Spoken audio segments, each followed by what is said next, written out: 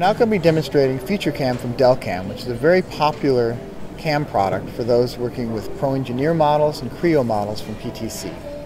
We start with a solid model that comes directly from PTC. It's got no manufacturing features identified, and that's the process we need to go through now. So a single solid model. We'll use our automatic feature recognition to identify them. There's a wizard that steps you through the process. It identifies all the features in the model here. We'll select the ones we would like and finish. At this point, we have to point out is all the things that you don't have to do. We don't have to create the operations manually. We don't have to select the tools. We don't have to come up with feeds and speeds because all of that is done for you in FeatureCAM. This is a turn mill part which combines both milling and turning features into the same program. So we can see the simulation all the way through, both the roughing, finishing operations, and our part is complete at this point. We now, within a matter of 30 seconds, have created the program, and we now have an NC program ready to run on our machine. Machining details, time estimates, everything is complete for manufacturing this part. Now at this point, we look at this and we've identified all the features that are part of the solid model, and now we'd like to add an edge break along that top edge where we have a sharp edge with two features.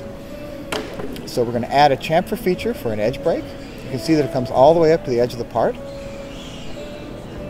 And at this point, we'd like to simulate this with the built-in machine simulation that runs inside of FeatureCAM. So we can see that it simulates the entire machine. We're going to run this on a Morisiki NL, and we'll be able to simulate the entire environment as we simulate the toolpaths.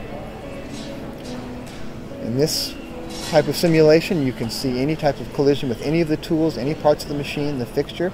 So it's very, very helpful in preventing errors before you get to the shop floor. Now as we zoom in, we can see the final operation, which is the edge break there in the light blue color. And you can see that it stops just short and see that it's gouge detected.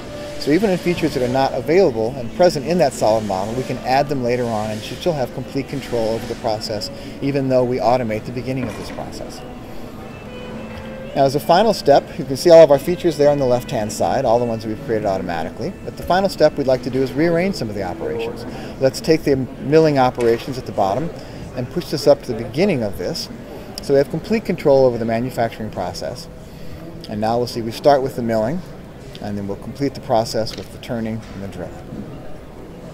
Once again, simulated in the machine simulation environment that's integrated inside of FeatureCAM. So at this point, we've completed our part, and we are ready to run this on our Morisiki machine.